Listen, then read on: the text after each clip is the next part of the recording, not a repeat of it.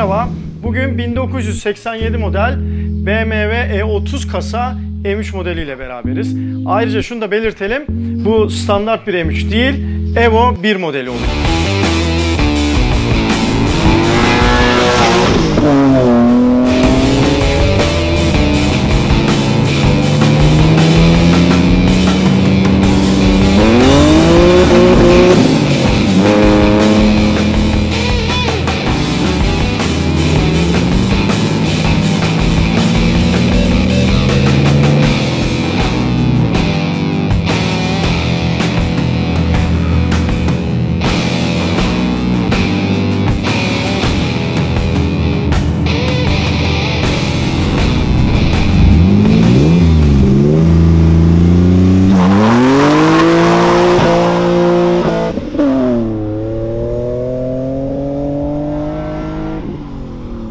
Bu standart bir M3 değil, Evo 1 modeli oluyor.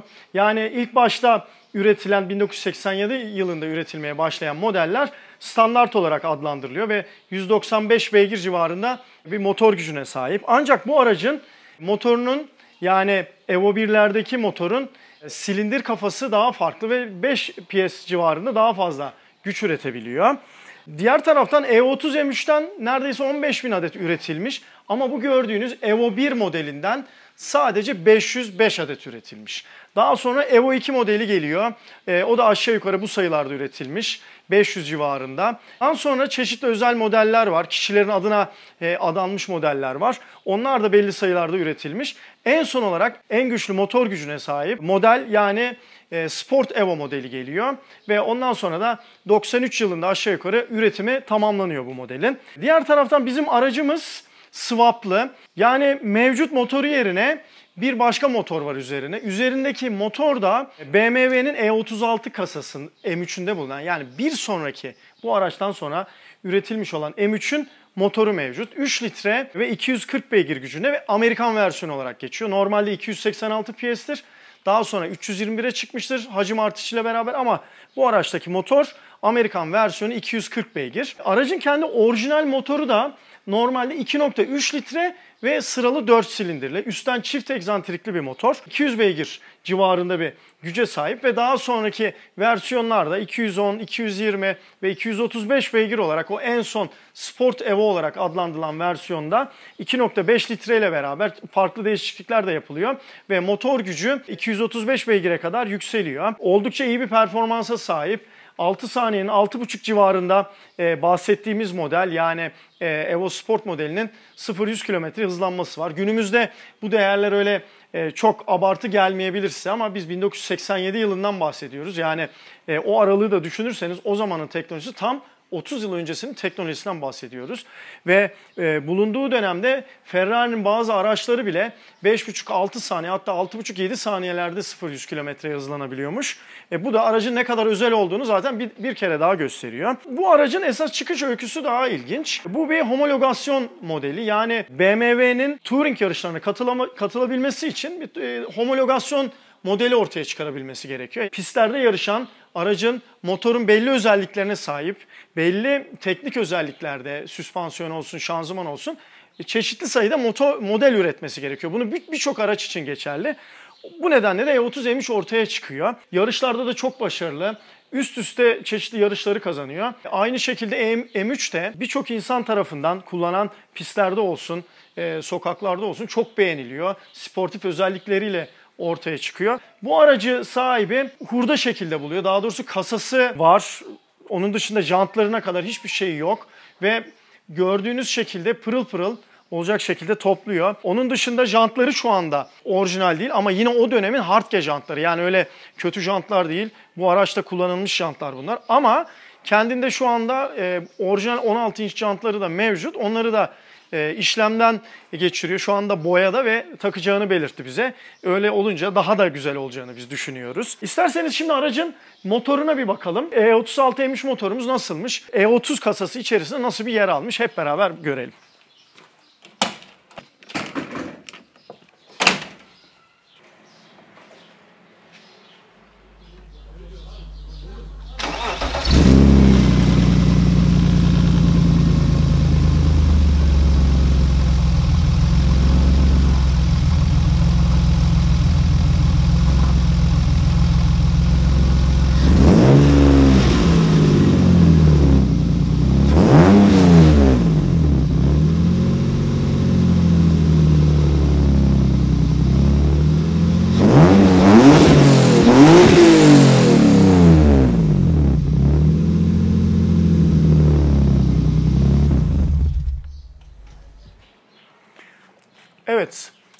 Görüldüğü gibi sıralı 6, BMW'nin meşhur sıralı 6 üstten çift egzantrikli motoru tam karşımızda duruyor. Bu motor E36 BMW M3 modellerinin Amerikan versiyonlarında da kullanılıyordu ve bu motor o 240 beygir güce sahip.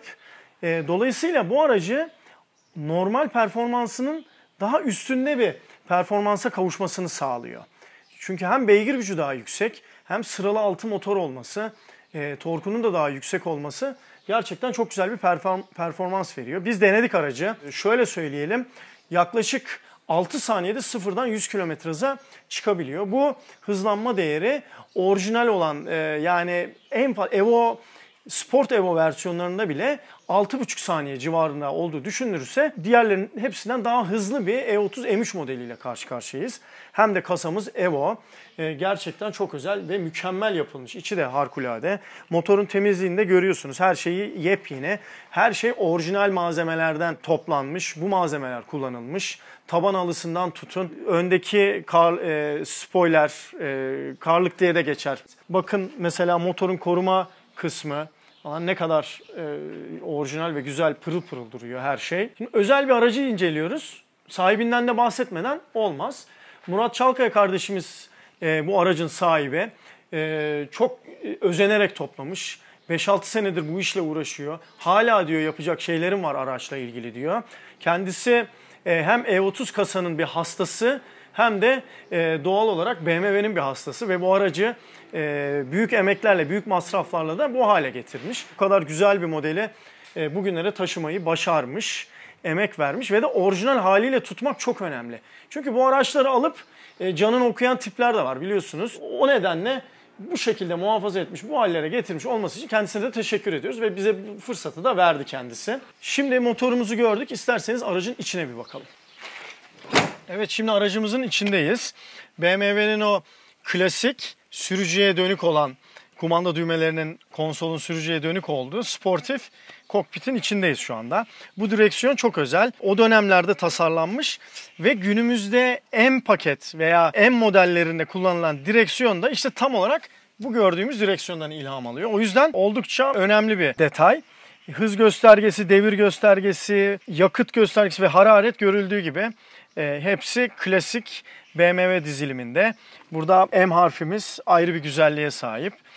Kokpitin bakın plastiği yumuşaktır ve zamanla çatlama meydana gelir. Başka araçların şeylerinden toplanmış, bu hale getirilmiş. Bütün döşemeler tekrar yapılmış aslına uygun olarak. Sadece Murat Çalkaya kardeşimiz bunu kendisi kırmızı şeritleri sevdiği için kırmızı şeritlerini bu şekilde kullanmış. Onun dışında koltuklarımız orijinal ve döşemeleri de orijinaline uygun olarak imal edilmiş. Burada önemli bir detay var.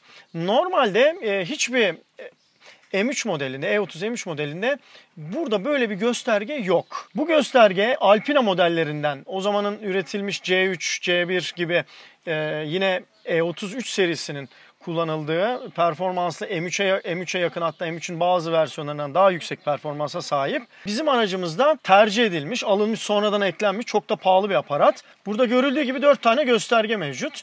Bu motor yağının sıcaklığını, bu diferansiyel yağının sıcaklığını, bu hava emiş basıncını, bu da motorun yağ basıncını gösteriyor. Bunlar tabii yüksek performanslı kullanımlar için gerekli şeyler. Sürekli takip etmek gerekebiliyor. Bu kısım diğer E30 modelleriyle hemen hemen aynı. Burada havalandırma seviyemiz, burada eski 80'li ve 90'lı yıllarda oldukça fazla karşılaştığımız sürgülü havalandırma kumandaları. Bu da sıcaklığı manuel olarak ayarlanıyor ve bu da teybimiz. O zamanlar kaset zaten kullanılıyordu görüldüğü gibi. Bu yol bilgisayarımız, arka cam rezistansımız ve dörtlü flaşörümüz ve sesin sağ sol ayarlandığı bir elle çevirmeli buton. Buraya bakalım. Mesela güzel bir detay. Kasetlerin depolandığı yer. Çok da güzel. Düşünsenize, her yere sallıyoruz kasetleri. Burada tek bir yerde toplamışız. 6 tane kaset alabiliyor. Koltuk ısıtmalar sağ ve sol olarak. Bu zaten el frenimiz. Vitesimiz bakın ne kadar sportif. Deri ve tulum geçirilmiş deri kaplaması üzerine. Burada kül tablamız mevcut. Bu da çakmağımız. Yani tamamen saf sürüşe yönelik bir araç var karşımızda. Şimdi buraya baktığımızda farklı bir gösterge tablosu var. Tabii bunlar dijital falan değil günümüzdeki gibi. Bir lambalı sistem. Bu check control, yani araçta meydana gelebilecek motorda veya herhangi bir yerinde, frenlerde burada hangi sistemde arıza varsa ışığı yanıyor. Kırmızı ışıkları var bakın ve yanıp sürücüyü uyarıyor. Burada sorun var diye. Burada da sunroofumuzun açılıp kapanmasını sağlayan düğme. Onu da şöyle açalım isterseniz. Kapatalım. Böyle ve ayrıca da eğimli olarak açılabiliyor. Burada aracın sportif detaylarından bir tanesi de bu. Bakın emniyet kemeri kırmızı renk ve de üzerine BMW Motorsport, yani BMW M'in açılımı gösteriliyor, yazılıyor. Gerçekten çok hoş. Aracın arka tarafı da gayet hoş. Bakın koltuklar yine sportif. Bel desteği, yanal destekleri mevcut. Arka kafalıklar zaten bu efsane BMW'nin eski modellerinin hepsinde bu şekildeydi. Eğimli, böyle kıvırır, boyun desteği sağlardınız. Hem sportif görünürdü. Şık da bir görünüme sahip oluyor. Koltuklar gerçekten çok güzel. Şu detaylar çok güzel. M renklerimiz görüldüğü gibi. Bu araca özel bir detay daha. Şimdi isterseniz aracın dışındaki M3 detaylarına geçelim. Diğer E30 modellerinden farklı olarak bakalım neler varmış bu araçta. Onları size tanıtalım. Evet, şimdi aracımızın dışındayız. E30 M3'ün kendine özgü, diğer E30 standart E30'lardan ayrılan çok önemli şeyleri var M3 modelinde. Mesela her zamanki gibi M3 yazımız. Bakın. Mavi, kırmızı ve ikisinin karışımı morumsu rengimiz. M rengimiz. Burada kırmızı şeridimiz. Mesela bu arabanın kırmızısında da siyah şerit var. Siyahında kırmızı şerit, kırmızısında siyah şerit. Bu gördüğümüz tampon ve bu altındaki hatta buna bıyık diyenler de var. Öyle bir sanayi dili de oluşmuş. Bu da bu araca özgü detaylar arasında. Hatta bütün hepsi orijinal bir parçaların. Şurada seri numaraları görünüyor. Hepsi Almanya'dan orijinal getirilmiş. Tamponun da içinde şurasında mevcut bakın. İşte burada da diğeri mevcut. Şimdi E30 M3'leri diğer M3'lerden aslında en fazla ayıran nokta şu gördüğümüz çamurluk çıkıntılarının daha fazla olması. Normalde E30 modellerinde bu şekilde gelir ve aynı şekilde de düz iner. Ama burada bakın fardan itibaren nasıl 3-4 santim dışarı bir çıkıklık var ve kapıda bu birleşiyor. Bunun amacı lastiklerin dışa daha fazla taşabilmesini sağlamak. Yoksa içeride kalır ve çirkin görünür. Peki lastikleri neden, jantları neden daha fazla dışarı çıkarıyoruz? Aracın iki lastik arası, jant arası mesafesini, iki tekerlek arası mesafesini artırıp yol tutuşumuza fayda sağlayabilmek için yapıyoruz bu işi. Aynı şekilde bakın arkada da kapıdan başlıyor, çıkıyor 2-3 santim ve stoplarda görüldüğü gibi bu çamurluk çıkıntısı bitiyor ve lastiğimiz, jantımız bakın sıfır şekilde görünüyor. Bu oldukça özel bir detay. Bu aracın belki de en karakteristik noktası bu çamurluk çıkıntıları. Tabii bir özel nokta daha var. O da bu gördüğümüz spoilerimiz. Hem burada var, bir de bu şekilde var. Bu inanılmaz bir basma kuvveti oluşturuyor yüksek hızlarda. Aracın arkasını bastırıyor ve yol tutuşu artırıyor. Ancak tabii hızlanma performansı, maksimum hıza çıkma performansını da düşüren bir etken. Sonuç olarak rüzgar buraya geldiği zaman çarpıp bir şekilde aracın rüzgar direncini birazcık yükseltiyor. Arkasına bakıyoruz. Yine efsane M3 amblemimiz burada. Bir diğer önemli detay, bakın yine kırmızılarımız tamponun üstünde yer alıyor ve aracı boydan boya dolaşıyor. Sadece orta kısımlarda yok. Burada da bakın burası, yani etek denilen kısım, etek spoilerı diyebiliriz. O kısım yine M3'e özgü. Bir önemli detay da normalde diğer E30'larda burada şu şekilde bir kuşak bulunmamakta. Bu kuşağın kullanılmasının nedeni, yani bu C sütununun farklı olmasının nedeni ise aracın şu bagaj kısmı. Normalde E30'lar bakın burası E30, standart E30 ama bu bagaj kapağı M3'e özgü. Tabii bu tasarımın bu şekilde kullanılabilmesi için de aracın C sütununda, hatta arka camında işlem yapılması gerekmiş ve farklı tasarlanmış. Bu nedenle de bu cam normal E30 modellerine olmuyor. Sadece E30 M3 için yapılmış bir cam. Jantlarımız görüldüğü gibi farklı marka, orijinal Hardke marka. Yine orijinal, yani BMW'nin modifikasyonlarını yapan bir firmadır. Jantlarını üreten bir firmadır daha doğrusu. Ama bu aracın daha farklı bir jantı var normalde. 16 inç ebadında en yüksek. Bu 17 inç ebadında ama bu aracımıza uyuyor. Yine aynı dönemler 80'lerin sonu 90'ların başında kullanılmış bu araçta kullanılmış bir jant. Ama Murat Çalkaya, yani aracın sahibi arkadaşımız, orijinallerinin kendinde olduğunu, 16 jantların ve şu anda boyada olduğunu ve değiştireceğini bize söyledi. Biz de aracı o şekilde değiştirdikten sonra tekrar bir göz atmak istiyoruz açıkçası.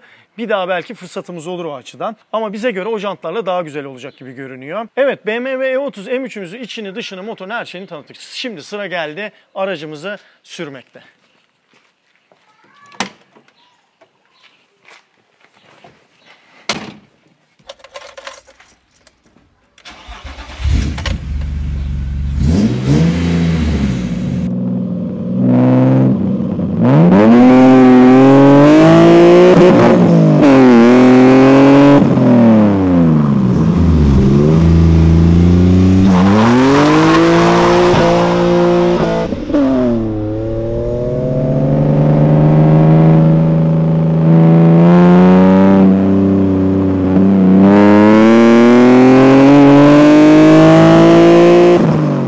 Sürüşümüze geçtik. Şu an aracımızın içindeyiz. Aracın sıfırdan restore edilmiş olması ve tamamen orijinal parçalarıyla bu işlemin yapılmış olması hemen kendini hissettiriyor. Çok iyi bir sıkılık var. Bunu en başta söylemekte fayda var. BMW araçların ve özellikle de M araçlarının en büyük özelliklerinden bir tanesi olan de şüphesiz sürücü odaklı bir tasarımdır. İşte bizim aracımızda da bunu fazlasıyla hissediyoruz. Kokpit yapısından tutun, koltukların oturma pozisyonuna kadar bütün her şeyin sürücünün maksimum kontrolü düşünülerek hazırlandığı gayet açık, bunu sürüşte hissedebiliyorsunuz. Ayrıca kokpitteki işçilik ve malzeme kalitesi de E30 kasanın böyle 1980'li yılların başında tasarlandığı düşünüldüğü zaman gayet başarılı ve de sonuçta D segmenti bir araç. Bu araçta gerçekten malzeme birleşimi ve malzeme kalitesi çok iyi. Ayrıca süspansiyondan ve konfordan da bahsedelim. Sonuçta bir M aracındayız. Yol tutuş odaklı, sürüş odaklı bir araç ve bu nedenle de aracımızın süspansiyonu sert ama bu sertliği yol tutuşta, özellikle virajlarda fazlasıyla da hissediyorsunuz. Ama bu aracın standart versiyonlarında tabii daha yumuşak bir süspansiyon konforu mevcut ama zaten bu tip aracı kullanan bir kişi genellikle bu sertliğini seviyor. Tabii bizim aracımızda 17 inç jantlar bulunuyor ve daha dar yanaklara sahip. Normal standart M3'lerde, bizimki biraz daha yapılı bir M3 biliyorsunuz. E30 M3'lerde 205-55-15 ebadında lastikler veya 225-45-16 ebadında bir üst seçenekte lastikler ve 16 jantlar bulunuyor. Bu nedenle aracımız normal olduğundan daha da sert bir araç. Bunu belirtmekte fayda var. Hızlanma ve performans özelliklerine geçtiğimiz zaman aracımızda E30 M3'ün Evo versiyonunun orijinal motor olmadığını daha önce belirttik. 3 litrelik atmosferik benzin 240 PS gücünde ve 320 Nm torka sahip bir motor var. Bu Amerikan versiyon E36 M3 modeline ait ve sıralı 6 silindirli bir motor. Yani mevcut 4 silindirli 2.3 litrelik motordan çok daha güçlü bir motor olduğunu söyleyebiliriz ve aracımızın ağırlığı da 1200 kilo civarında ve 200 PS bölü tonluk bir güç ortaya, bir oran ortaya çıkıyor. Bu da aracın normal versiyonun 6,5-7 saniyelik hızlanmasından daha iyi olduğu anlamına geliyor ve tahmin ediyoruz 6 saniye civarında bir hızlanmamız var. Ara hızlanmalar ise oldukça etkileyici ve gaza basıldığı an koltukta hissediyorsunuz bu basıncı ve müthiş ve bir sesle hızlanıyorsunuz. Sıralı 6 silindirli BMW'nin bu motorunun zaten motor ve egzoz sesi oldukça etkileyicidir. Günümüz turbo araçlarında bu tip bir hızlanmayı bulabilirsiniz. Özellikle dizel motora sahip araçlarda böyle ara hızlanmalar veya benzin motora sahip araçlarda, benzer güce sahip araçlarda bu hızlanma rahatlıkla var.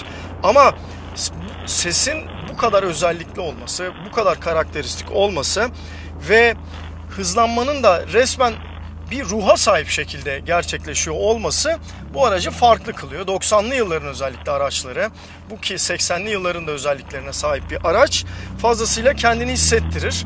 Yani genel olarak o dönemin araçlarında bir ruh vardır. E30 M3 modelinde bu ruhtan daha da fazlası olduğunu söyleyebiliriz. Aracımızın 5 ileri manuel şanzımanı var. Yine M3 modelinin, E36 M3 modelinin şanzımanı bu. Ve oldukça güzel, BMW'nin kemikli ve net geçişlerine sahip, oldukça da sportif. Bu çok karakteristik yine ve aracımızın önemli özelliklerinden bir tanesi, sevilen özelliklerinden bir tanesi olduğunda söylemekte fayda var. Bu arada çekişin arka aksta olması sürüş zevkini çok daha üst seviyelere taşıyor. Bu gerçekten hoş. Yine BMW'nin karakteristik özelliklerinden bir tanesi. Tecrübeli sürücüler için aracın arkasının sportif kullanımda kontrollü bir oynaklığa sahip olması sürüş zevkini fazlasıyla artırıyor ve aracın zevkli taraflarından bir tanesi olduğunu söylemek mümkün. Sesi ise bambaşka.